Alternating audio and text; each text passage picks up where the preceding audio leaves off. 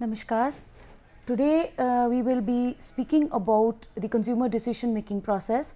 This is the fourth module of this course titled Consumer Behavior. In this particular module, we will be covering a few topics which will be covered in 2 sessions or 2 hours. The various topics which we will be covering will be decision making, consumer decision making, levels of consumer decision making, buying roles, the consumer decision making process, and implications for a marketer. In this particular hour, we will be studying the first 4 constituents of this module, which is decision making, consumer decision making, levels of consumer decision making, and buying roles. So, let us first start with decision making. Now, a decision is defined as choosing amongst 2 or more alternatives.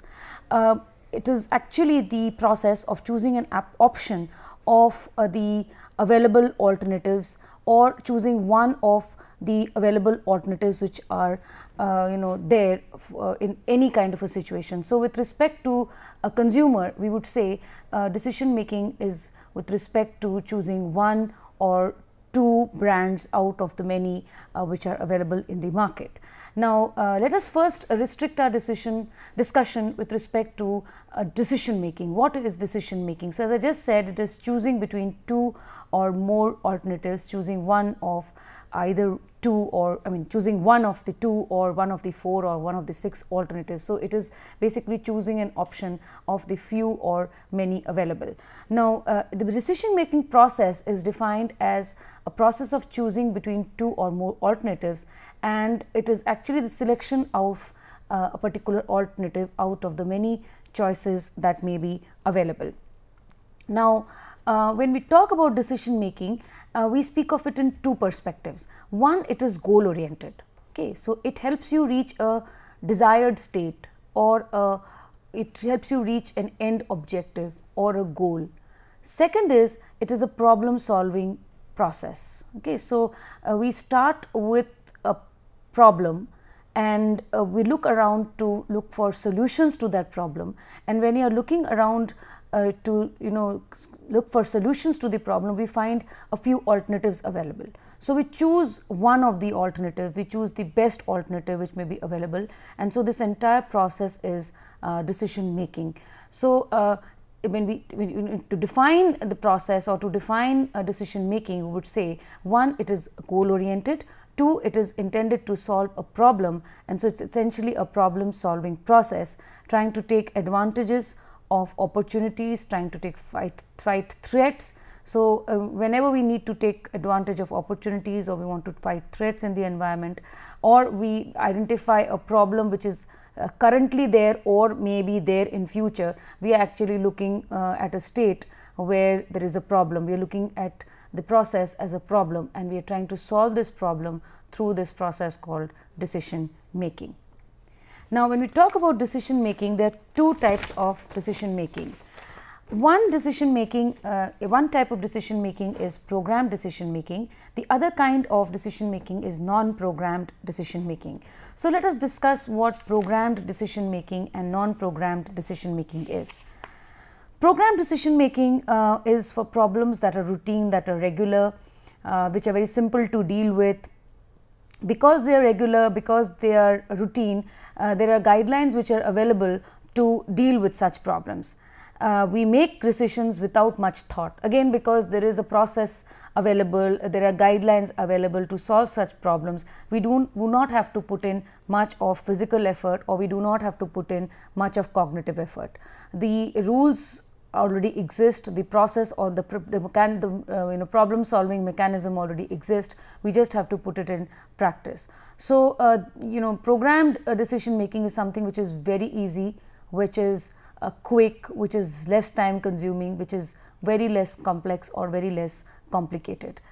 With respect to marketing, when we talk about programmed decision making, we are speaking about decisions related to day-to-day purchases of routinized products or convenience products or shopping goods. So, we are going to use these products regularly, we are going to buy these products very frequently, we are going to consume them, again go in for a purchase, then use them, consume. So the process is going to be very regular, it's going to be very frequent, and that is why we say that it's a very simple process, very less cumbersome, very quick, not much of physical effort, not much of cognitive effort, not any cognitive effort at all, in fact. So these products basically are convenience goods or shopping goods, and they are also low involvement purchases. What do we mean by low involvement purchases? Low involvement purchases are those which are those goods which are low in cost, they are low in terms of perceived risk, they are infrequently they very frequently purchased. They are, it's more of a habitual purchase or a routine purchase that occurs with respect to these products. So they are also called routine purchases. So any and all kinds of shopping goods, any and all kinds of convenience goods, these are all low involvement products. And when we talk of programmed decision making from the marketer's point of view, we are actually speaking about purchases with respect to shopping goods and convenience goods. As I just said, these decisions are habitual in nature, and because they are habitual in nature, because it's a routine purchase, because the consumer goes through the process again and again, buying the same brand again and again, buying the same product again and again, there also kind of develops brand loyalty with respect to these products. So we have examples in the form of staples, we have an example in the form of grocery items, we have examples in the form of toiletries, which are essentially low involvement purchases, very regular, very habitual, and brand loyalty could easily develop with respect to these products. Also remember, it's not only loyalty which could develop, switching rate also would be very, very high. So it's very important that when a consumer faces such a kind of a problem, the marketer is ready with stocks in the market available to for him. Otherwise the consumer would switch over to another brand, and he would just have to buy another brand, and if he likes the other brand, then he may just switch over to the other brand. So it's very crucial for a marketer that with respect to such purchases, he should be available at the right time and at the right place with his product and service offering. So such decisions which are very simple, which are very quick, we do not require any kind of an effort, are all programmed decisions. So it is basically a need arises. So in that form, a consumer identifies a problem and he goes about solving this problem in a very simple, routine and quick manner. So this is what we call as programmed decision making. There is also something called as non-programmed decision making. In non-programmed decision making, these are problems which actually arise very suddenly. They are very unique, they are very novel, and this kind of a decision making is very complex in nature. Because they are novel, because they are unique in themselves, processes or mechanisms to solve such problems do not exist.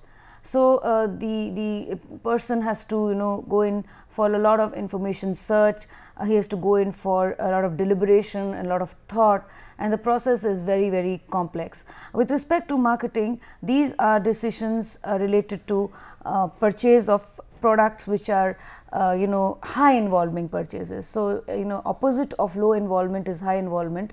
And what are high involvement purchases? High involvement purchases are those which are expensive products, the level of perceived risk is high, they are infrequently purchased, action is irrevocable in the sense that if you purchase the product, you cannot go and return it. So overall the level of perceived risk is high with such products. Also they are irregularly purchased. So when we speak about non-programmed decision making, we are actually speaking about products which require we speak about such buying situations which require a lot of physical activity in terms of information search, also requires a lot of cognitive effort in terms of information deliberation, comprehension, retention, and final decision making. In terms of marketing, again, when we speak about specialty goods or when we speak about emergency goods, they are basically non-programmed decision making. Of course, specialty goods are very high involving purchases. Emergency goods may not be always very high involving, but nevertheless because the time required to make such solve such problems is very short, and the consumer has to act immediately to solve a particular need or a problem. So, in this case, this kind of a decision making is complex and it is something which is non-programmed. Examples include purchase of laptops or property, real estate, or also it could include an emergency for medical services. So, or kind of immediate attention to save life.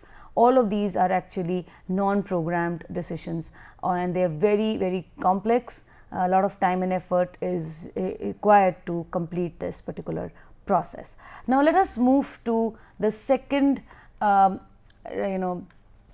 topic in this particular module, which is called consumer decision making. Whenever we speak of consumer decision making, we are talking about a consumer having to choose between different products, or having to choose between different brands, or having to choose between different alternatives that are available. So, in terms of a product or service offering, he would have to decide which of the particular products or services or which of the particular brands he has to choose from. This is essential, and this is very important because resources with the consumer are limited. Okay, so keeping in mind the limited resources or scarce resources and the unlimited needs and wants, and the unlimited number of options available in the market, he has to basically decide and choose to get the best possible one. So, this actually starts or initiates a process which we call decision making. Whenever a consumer has a need or a want, the corollary of it is that there is a problem which he has to satisfy. Okay, so whenever we speak of a need or a want, we are actually talking of a problem state in the minds of a consumer. It is with a motive to solve this problem that he enters into the decision making process. So, when we talk of consumer decision making, we are essentially talking about a response to a problem. Okay, so consumer decision making may be defined as a process of gathering and processing information, evaluating it, and selecting the best possible option so as to solve a problem or make a buying choice. So, it is a process of gathering information, processing information, evaluating it, and then deciding on the best possible alternative so as to be able to satisfy a need or a problem, so as to be able to finally enter into a product and or brand choice. Okay. So, consumer decision making basically pertains to making decisions with respect to products and service offerings and or the various brands available. Now, consumer decisions making pertain to the following kinds of decisions. Okay? When a consumer is faced with a problem, I mean, as I said, corollary is there is a need. So, when a person has a need or a want, and the corollary of which is that there is a problem and he has to solve these problems, he enters into this decision making process. In order to solve the process, he would gather information, he would comprehend this information, evaluate the different alternatives, and then settle on a particular alternative which he feels is the best possible. Now, when he makes a final choice, his choice or his decision pertains to a number of questions, some of which are what to buy. So, in terms of what should I buy as a consumer, what should I buy? So, it would be in terms of products and services, or it would be in terms of brands. How much to buy? So, what should be the quantity of purchase? Where to buy? Where should I buy from? What should be the place? Should it be a small place, small store, or a large outlet?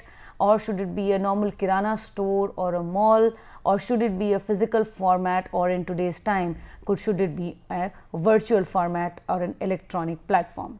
When should I buy? So, here it means the time. Should it be bought in at different times of the day, or it is different days of the week, or is it going to be on a weekend, or is the purchase going to be on a fortnightly basis, or a monthly, or a half yearly, or an annually? So, when should the purchase be made, and how should we buy in terms of what should be the payment terms? Is it going to be cash down, or if it is going to be in terms of installments, what are going to be the EMIs. So all these decisions are, relate to the consumer and to decisions which he has to make with respect to what to buy, how to buy, where to buy, how much to buy, and how to pay. So all of these are important decisions which a consumer has to take, and as we go about this course, we will dwell upon each of these questions. Now, all of these purchase decisions which are made on the part of a marketer are not similar.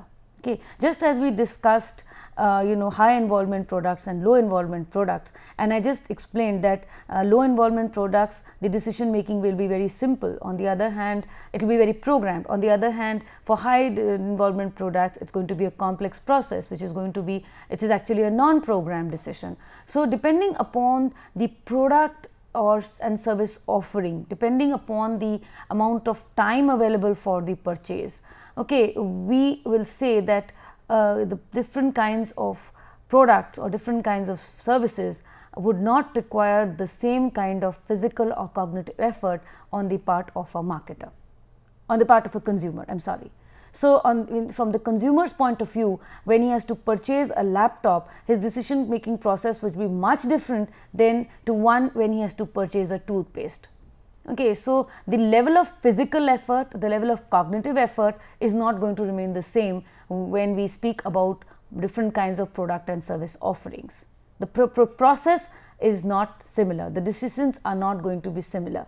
Okay, the effort that is going to be put into each activity, each purchase activity, when we see differences across product and services offering, the amount of effort, the amount of time that we put in will be different depending upon the products, depending upon the purchase situation. So, while the process is generally we speak about a 5-staged process, which is identifying a problem, searching for information, evaluating alternatives, making a purchase decision and post-purchase behavior. While the stages are 5-staged, the amount of effort, the amount of time required to complete each of these stages is not going to be the same.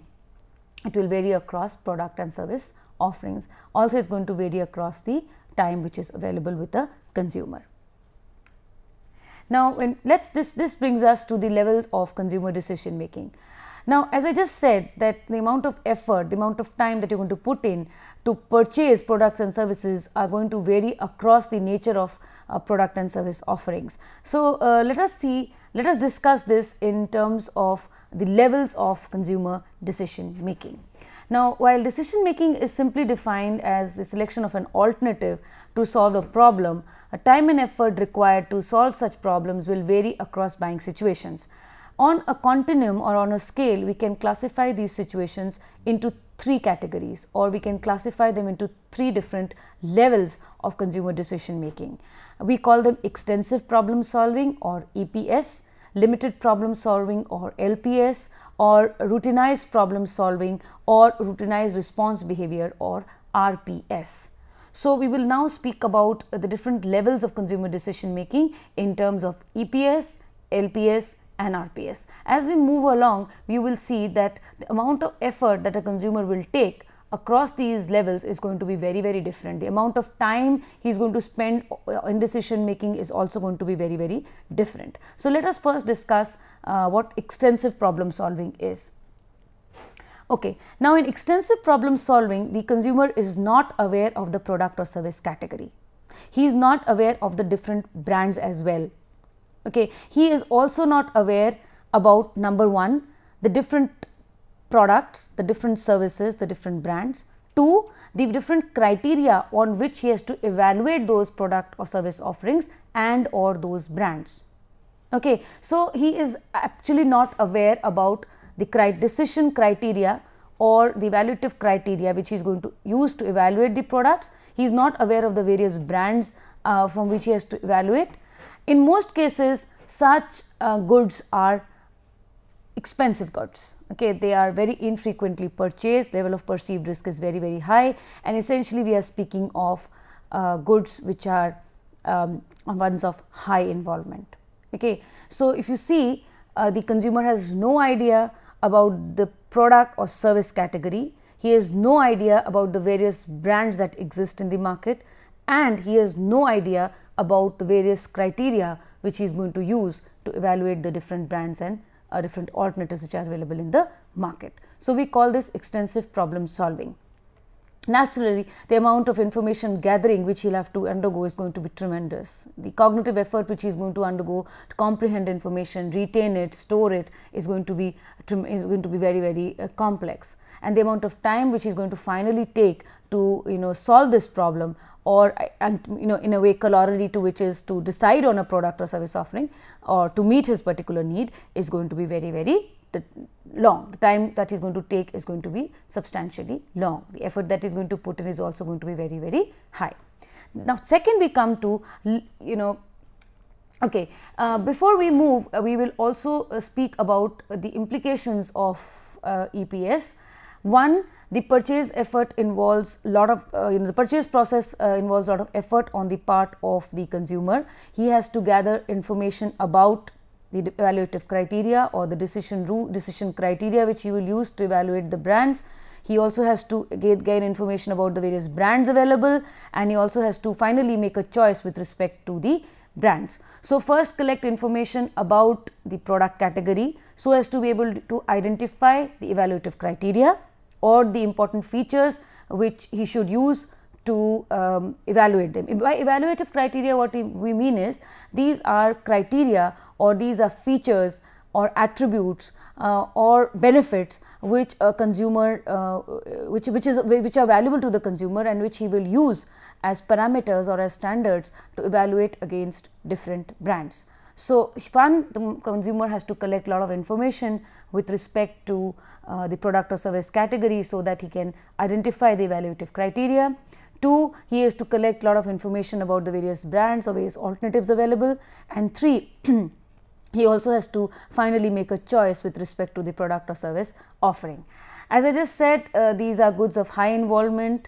Also, they are first time purchases. Okay, so for example, if you are buying a laptop for the first time, okay, and you are absolutely new to this particular product category, you are not aware of a laptop at all, or even a computer. If you are buying a computer for the first time and nobody in your family has ever had a computer or owned a computer, and you don't know anything about what are the various attributes or features or characteristics on which you should be evaluating them, you are basically talking of an EPS. Other examples of EPS may be with respect to electronic goods or jewelry or real estate and property. So, all of these will require tremendous amount of effort in terms of collecting information and then evaluating it, and there is a tremendous amount of physical and cognitive activity that a consumer will have to undergo. So, this is what we mean by extensive problem solving. Now, let us come to the second, which is limited problem solving. Now, in limited problem solving, the consumer is familiar about the product or service category, okay, but he is unaware of the various brands that are available. Okay. So, he has some idea about the product or service category. He is aware about the some of the evaluative criteria or different parameters which may be used to evaluate the different brands, but he is unaware of all the brands they may be existing. So, he is aware of some brands, he is aware of the evaluative criteria which exist, but he may not be fully aware of the newer brands which have entered of late. Okay, or he is not basically aware of newer models which have entered into the market. Even if he is aware of these models, even if he is aware of various alternatives, he has yet not prioritized his preferences. He has not yet said, yes, this brand is better than that. So, this process the limited problem solving basically involves gaining information about updating information about the various brands or about the various models, and then prioritizing your preferences or arranging the various brands in order of preference. So, the effort which actually is required ranges from say about low to moderate. There is low to moderate amount of activity with respect to physical activity in terms of collecting or gathering data or gathering information, and again low to moderate effort in terms of cognitive effort, which is just trying to evaluate the various brands and arrange them in order of preference.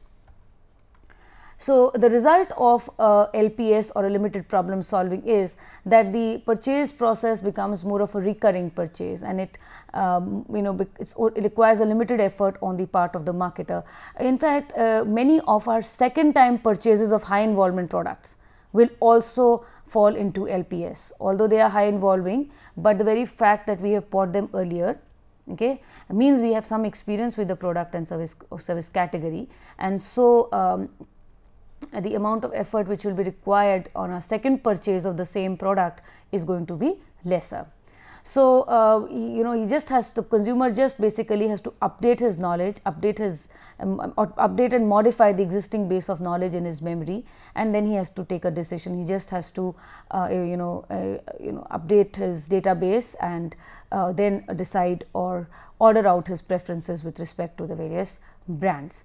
Now, the types of products or the situations where we generally have LPS are the goods which are of low involvement. So, low involvement here meaning they are moderately priced, or they are bought, frequently bought, but not very frequently bought, and there is lesser amount of risk. These are generally, as I said, recurring purchases. Okay. Now, as I said a little while ago that even if you are, for example, you are buying a laptop for the second time, okay, so you have an idea about a laptop which you purchased say 8 years ago.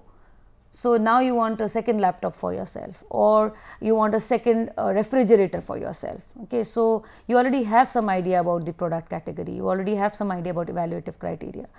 You just need to know more about the brands or more about the newer models that have entered the marketplace, and you have to just finally arrange them in order of preference. So, this is what we mean by LPS or limited problem solving. The amount of effort required would be low to moderate. Then we speak about the RPS or the routinized problem solving. It is also called as routinized response behavior. Now, here the consumer is very well informed, he is very well experienced with the product category, he knows about the various features on which he has to evaluate brands, he knows about the different brands which are available. He has been using these products or these brands very frequently, and the purchase has been more in terms of a routine purchase. That is why they are called routinized purchases or routinized response behavior. So, the consumer is aware of both the decision criteria on which he has to evaluate brands, he is aware of the different brands, and the purchase is actually a repetition or a repetitive purchase or a routine purchase.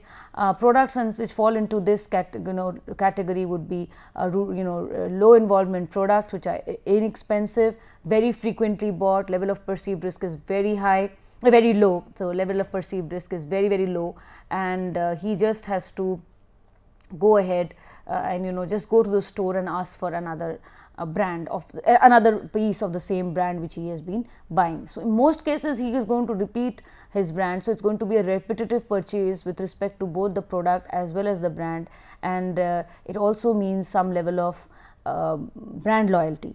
But one must remember that because these products are routinized purchases, they are used by us on a regular basis, the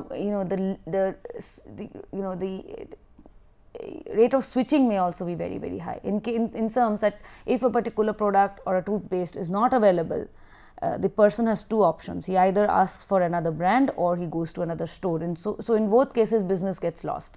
Okay. Say for example, I want a television, and I go to the Sony shop and ask for a particular model, and if that is not available, I will probably be willing to wait for a week or 10 days till it gets delivered to me. But for a product like toothpaste, I mean which I use, say I use Colgate Total, and I go to the store and ask for a Colgate Total. It is a routine purchase because I have been buying Colgate Total again and again. I am brand loyal and I just ask for a Colgate Total, but in case Colgate Total is not available, I am not going to be waiting for Colgate Total to arrive and then I will purchase. What I am going to do is either I ask for a Pepsodent, or I leave the store and go into another store looking for a Colgate.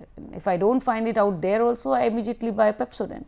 So, and if I like Pepsodent, okay, I may just switch over to Pepsodent. So, it is very important for a marketer that he should not be ignoring low involvement purchases at all. Switching behavior can be very high. Okay.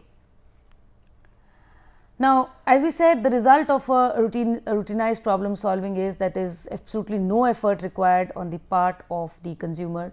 It's a routine purchase, the process is completed very quickly, purchases are just made out of habit and brand loyalty. And examples include cold drinks or stationery items or toiletries. So, these are all products which actually fall into the category of routine problem solving. So, if we compare the LPS, EPS and RPS, let us see, for example, the complexity of decision making in extensive problem solving is very high. That of in LPS is medium and that in RPS is very low. So, if you see on a continuum, the complexity is extremely high in the case of extensive problem solving and low in the case of routinized problem solving. Time taken to make decisions, of course, when we are going to spend a lot of time making decisions in extensive problem solving, time taken to make decisions in the case of limited problem solving will be low to high, and in the case of routinized problem solving it is going to be very low. Amount of information which we gather in terms of for EPS is high. Yes, a lot of information gathering we will have to do. LPS also we will have to gather some information which will pertain to newer brands or newer models or newer features, and of course, while prioritizing them we would need some, while prioritizing the different brands we would need some information. So, we have to collect information for LPS as well, but for RPS there is no need for gathering any information. Information sources for EPS would be many, for LPS would be few, and for RPS would be few or none. Okay. Now, in terms of decision criteria and in terms of alternative brands available, the level of awareness and knowledge which a consumer would have to possess with respect to EPS, he would absolutely have no idea about the decision criteria.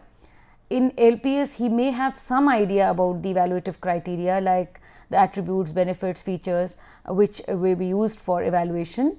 In RPS also he would be aware of these criteria, but in terms of knowledge about alternative brands being available, in EPS the consumer would absolutely have no idea about the brands available.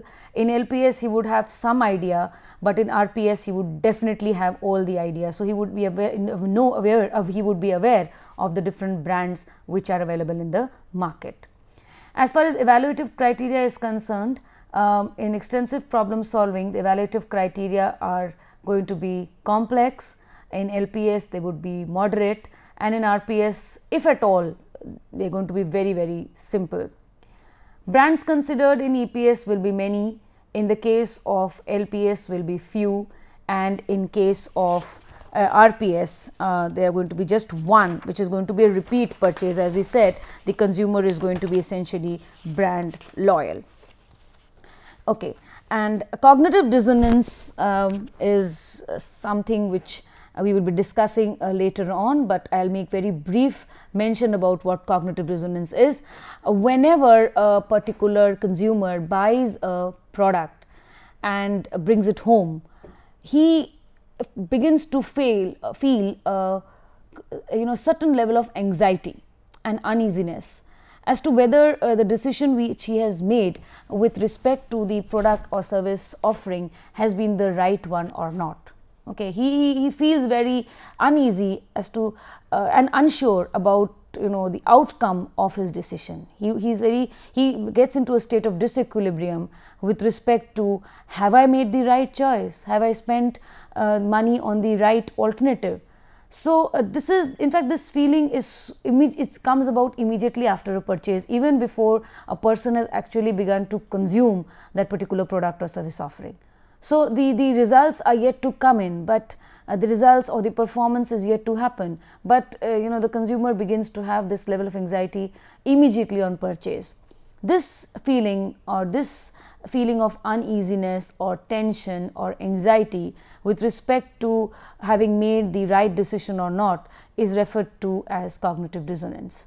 Okay. So, the level of cognitive dissonance which a consumer will face with respect to extensive problem solving will be very, very high, because the amount of money which he has spent is going to be more, the product is expensive, level of perceived risk is also very, very high, and the product is something which is bought now and is not going to be frequently purchased. It is also something where action is irrevocable. He can't go and return the product.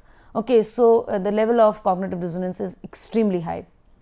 On the other hand, in case of LPS, because these are recurring purchases, I mean, it's a second purchase, the level of cognitive dissonance generally is moderate, if at all, or it's very rare.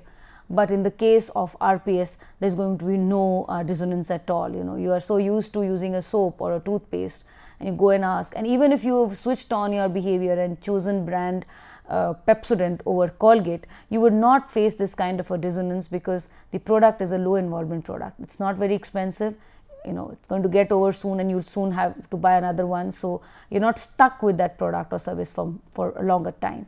Okay, so this is how we compare EPS, LPS and RPS. We could also compare EPS, LPS and RPS on a few more parameters. Let us discuss them in terms of consumer involvement. So, consumer involvement is actually defined in terms of the level of interest and the intensity with which a person approaches a product or service category. Okay, so some people are involved with some kinds of product categories, some are involved with other kinds of product categories. Generally speaking, people are highly involved in high involvement product categories, because as I just said, level of perceived risk is very, very high. Okay, so we shall be discussing consumer involvement later on in the course of this course, but at this particular time, what I would just like to say is that when we define involvement, we speak of it in terms of the level of intensity with which a person approaches the marketplace for the purchase of a product or service offering. It also relates to the level of interest which he possesses with respect to that product or service category. So, when we talk about involvement and we talk about consumer involvement, it's going to be very high in terms of EPS, it's going to be medium for LPS, and it's going to be low for RPS. We can also speak of, we can also compare EPS, LPS and RPS on the basis of the 5 stages of the decision making process. I just mentioned to you the 5 stages of the decision making process, which is problem recognition, information search, evaluation of alternatives, purchase and post purchase processes. So if we compare the 3 levels of decision making on each of these 5 stages of consumer decision making, we will see that problem recognition in EPS is an actual state type to a desired state type. Okay, so that means the consumer wants to move from one product to and upgrade himself to a higher product, okay, or a higher upper brand, from a lower priced brand to a upper priced brand, or from one model of a mobile to say an improvised or a better model in a mobile. Similarly, in LPS also the problem recognition is with respect to actual state type to a desired state type. That means the consumer wants to move from one to another brand because he wants to upgrade himself. Okay, he wants a better product or he wants a better service. But in cases of RPS, because it's a routine purchase, it's basically an actual state type of a problem. The consumer reacts only when the product is, the stocks are depleted, or the product is not, the product is not working, it is damaged, or immediate replacement is required. Information search in the case of EPS is extensive. Both internal and external sources of information are looked into. In the cases of LPS, information search is limited and mostly restricted to internal sources. In the case of RPS, it's very minimum, restricted only to internal sources. What we mean by internal sources is our memory. Coming to evaluation of alternatives, in EPS, it's a very complex process. In LPS, it's a moderate moderate, the alternatives are evaluated with moderate effort, and in the case of RPS, there is hardly any evaluation of alternatives because it's a routine purchase, the habitual purchase, people are brand loyal. Even if there is an evaluation, it's going to be very, very simple.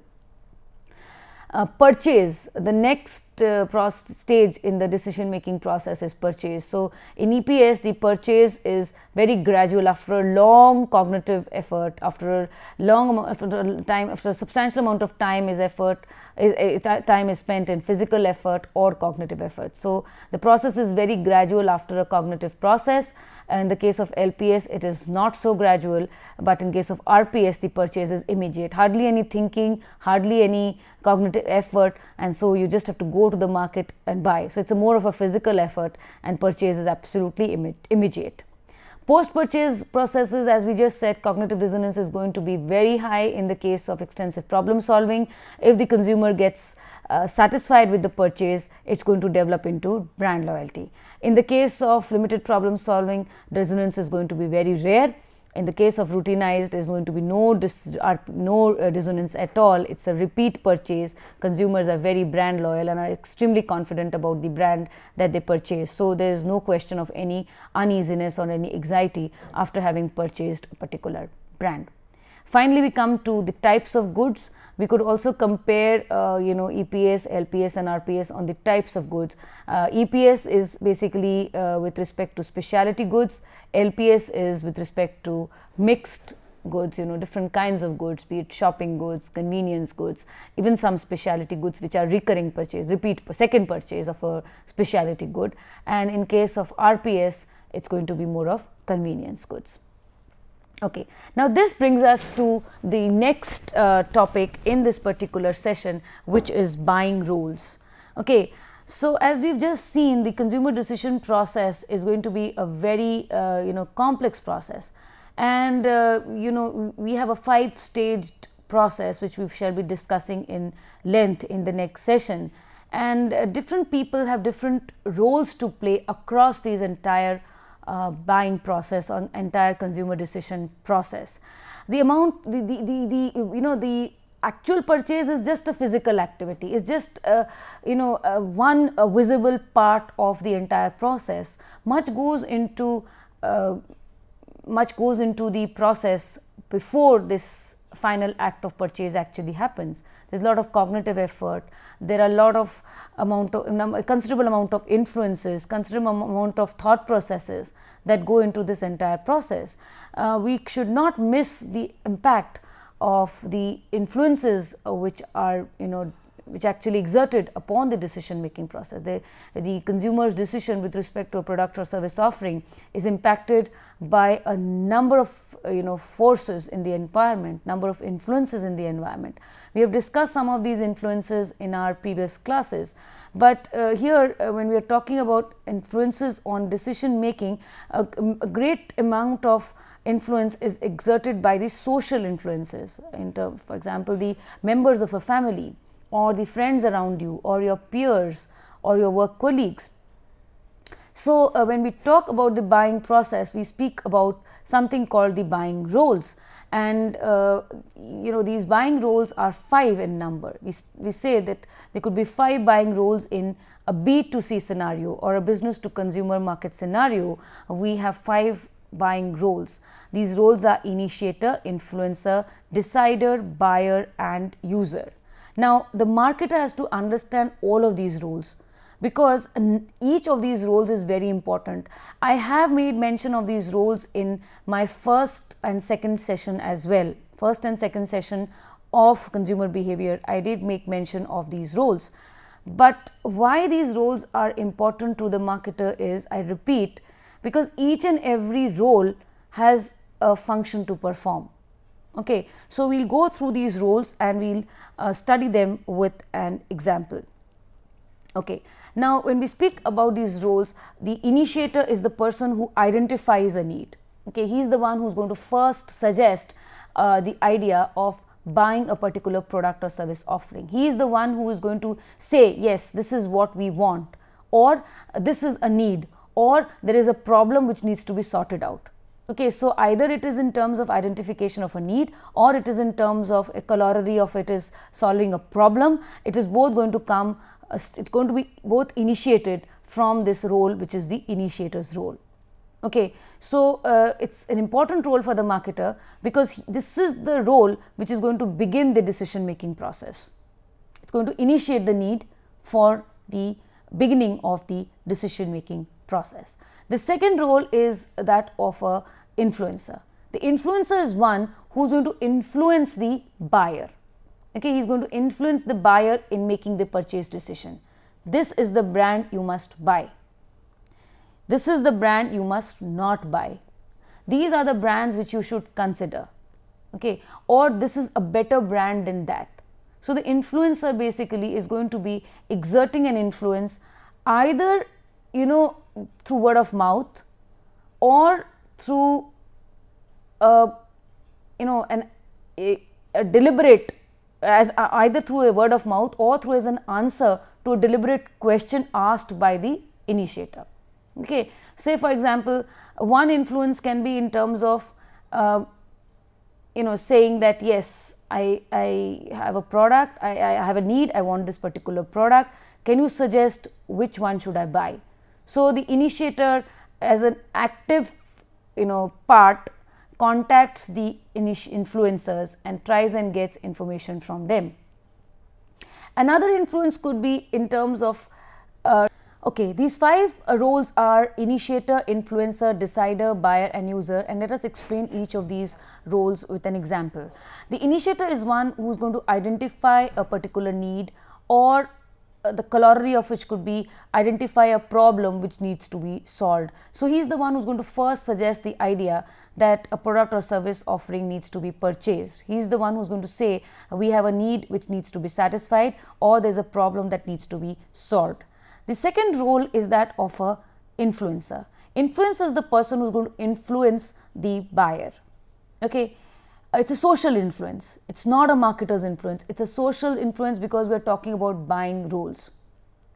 The third role is that of a decider, who is going to basically make a decision with respect to the final choice. Which is the brand which I should buy? What is to be bought? When it is to be bought, how it is to be bought, how am I going to make the payment. So all of this is going to come from the decider. The fourth role is that of a buyer. The buyer is the one who is going to enter into the physical transaction, or is going to enter into the physical activity of making a purchase. And the user is the person who is going to actually consume the product or use the product or service offering. Okay, now all of these roles are important for a marketer. The initiator is the one who is going to start the process. The influencer is the one who is going to have an impact on whether positive is said about your brand or positive is said about your competitor's brand. So an influencer is equally important for a marketer. The decider is important. Okay, the buyer is extremely important, because the actual purchase transaction is going to happen by the buyer. At home, as a decider, the father may have thought of buying a brand Y of a television, but when the son goes to the store, he may end up buying brand Z, because probably that looked better in appeal or had better features, or probably was on a discount. So what actually matters to the marketer is the decider, that is, who is the one who is actually making a purchase or entering into the final transaction. It may so happen that a person may decide to buy something but ends up buying nothing. When he reaches the store, he does not buy anything, or he postpones his purchase for future. So who is more important for a marketer? It is the buyer, because buyer is the one who is going to actually translate his need or want into a purchase, and from the marketer's point of view, it is going to be the demand. Okay, so the decider would only present an intention to purchase, but it is the buyer who is actually going to enter into this purchase. Okay, and the fifth role is that of the user, which is the people who are going to actually consume the product. Now the user is also important, because for the current moment, decider is important, but for the future, for future purchases, for recurring purchases, for repeat purchases, it is the users who are important. Based on the satisfaction or dissatisfaction levels of the user is going to be the decision with respect to the next purchase. If the user is satisfied with that particular brand, chances are you'll buy it again. The person with the marketer can understand that yes, loyalty may develop. But in case the buyer is dissatisfied and does not like your product, then he is definitely going to go in for a change of brand the next time. So both buyer and user are very, very important. Now let's discuss these with the help of an example. There's a girl who wants to buy crayons to use in class. She is studying in the KG class. So who's the initiator? The girl herself. Influencers could be her teacher or her classmates. If the teacher writes a note in the copy or in the book of the child and sends it home, and she writes in the note that please send a pack of colored pencil or crayons with your child the next day. So and it should be brand Y. Okay, so she is the influencer. Okay, in case the child says that no, I want crayons, but I want crayons like what my friend has. So in that case, the influencer is the friend. So you have initiator in form of the girl who comes home and asks for a set packet of crayons. The influencer, it could be the teacher who's asked them to buy a particular brand, or the influencer could also be the fellow student whom this girl has observed using a particular kind of color pencils. The decider would be either of the parents, the buyer would be either the parents or a sibling, and the user is the girl herself. Another example we can see is the mother in the house is a housewife. She loves watching TV, and when her husband and children go to work, she loves watching TV at that time. So she's been complaining that the present TV set at home has been giving a problem. The model is old now and she wants a new one, and they say that the family should be owning a new model. So the initiator here is the mother of the family or the lady. Influencers could be her neighbors and friends. So she says she wants a television, a plasma screen like the neighbor has. So who's the influencer here? The influencer becomes the neighbor. The decider could be joint. It could be either she or her husband or her children, and the buyer would be again the husband or the son or the daughter, or she herself goes and buys it, and the user is the family. Now what we have to understand here, very important, is that these 5 roles may be played by one person or many persons. In other words, a person may assume more than one role. Okay. Also, the role that one assumes in a particular product purchase will differ from the role that is purchased that is played in another product purchase. In other words, for a particular product purchase and in a particular product situation, role will differ with respect to another product purchase or another purchase situation. Okay. So the role, for example, a role played by for the for example, if we want to talk about electronic items, the role played may be the decider role may be played by the the father or the son. But if it is a grocery item or if it's a kitchen item, in all cases, probable cases, the decider role would be played either by the mother or the daughter of the family. Okay, so people are going to assume different roles in different product and service situations, purchase of different product and service situations. Now, as far as buyer behavior is concerned, the buyer's role is the most important. Okay, it is because it is he who enters into the final exchange. Actual decision is taken by him at the time of the purchase. Okay, so the decider may make a choice, but the exchange is actually entered by the buyer. So the buyer's role is the most important role amongst these 5 roles. And as I said, some amount of importance also has to be given to the user, because subsequent purchases are going to be based on the experience of the user or the users. However, this is not to say that the other roles are not important. The other roles are equally important for a marketer, but from consumer behavior point of view, the major role is played, the most important roles are played by the buyer and the user. This brings us to an end of session 1 of module 4. Let us look at the references for further reading. Kotler and Keller, Marketing Management, 13th edition, Pearson. Loudon and Della Bitta, Consumer Behavior, Tata McGraw-Hill. Peter and Olson, Consumer Behavior and Marketing Strategy, McGraw-Hill. Schiffman and Kanu, Consumer Behavior, Prentice Hall. And Wells and Prensky, Consumer Behavior, John Wiley. What could be frequently asked questions? What are the various buying roles? Explain with an example. So, you explain the 5 buying roles. Define consumer decision making. We have already discussed this in length. And compare and contrast the various levels of consumer decision making. So, you compare the LPS, EPS and RPS. Let us come to a short quiz. True and false. With respect to marketing, program decisions are related to infrequent purchases or specialty goods and emergency goods. Well, this is a false statement. Question 2, in case of LPS, brand loyalty is high. It's false. It is in case of RPS that brand loyalty is high. Third question, as far as buyer behavior is concerned, the user's role is the most important. False again. It is the buyer's role which is the most important. Let's come to multiple choice questions. So, the multiple choice questions. Question 1, which of the following statements about RPS is true? Complexity of decision making is low. Sources of information are both internal and external. These are specialty goods, and consumer has not narrowed down the priorities amongst brands. So, the first statement is the only statement which is true, which is complexity of decision making is low. Question number 2, which of the following statements is true? In LPS, the consumer is aware of some brands and also of the various criteria used to evaluate the product or service offering. He is unaware of the new brands that have been introduced. He has not evaluated the brands amongst his awareness set and has not established preferences. Well, and D is all of the above. So, the answer here is D. All of these statements are true. Fill in the blanks. Brand loyalty is indicative of dash decision making. Brand loyalty is indicative of program decision making.